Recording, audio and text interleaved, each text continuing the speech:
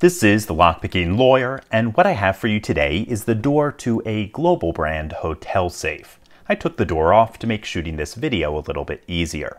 Now, like most hotel safes, you need to enter your preferred code each time you lock the door. They of course do that because of hotel room turnover. As one might expect, there is a mechanical backup lock for management that's hidden behind this little panel. We're going to take that off using a security Torx driver.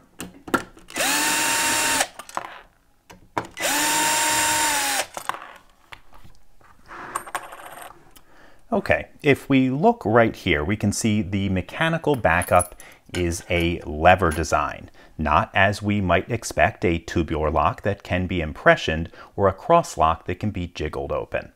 Normally, I would single lever pick a lock like this using tools like these, but sometimes there's an easier way. Some cheaper lever locks can be impressioned.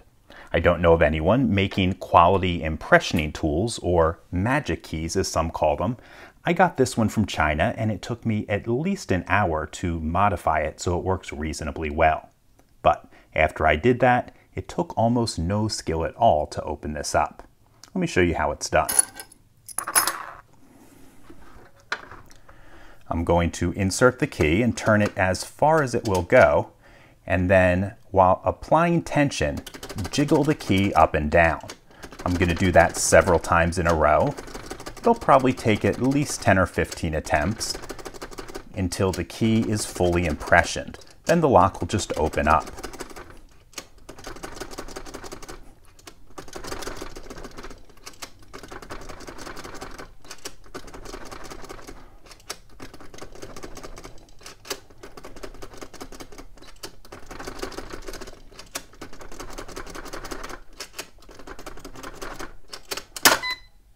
There we go. Now, I'm going to tighten the tension knob on the back. That will lock all of the little fingers in place, and I can use this as a key whenever I want. If I compare the impressioning tool to the key that came with the safe, we can see they are very similar. Okay, folks, it seems this company tried to make their product more secure by using a relatively obscure type of mechanism, and to a certain extent, it does help. However, this is still far from something that can be relied on. In any case, that's all I have for you today.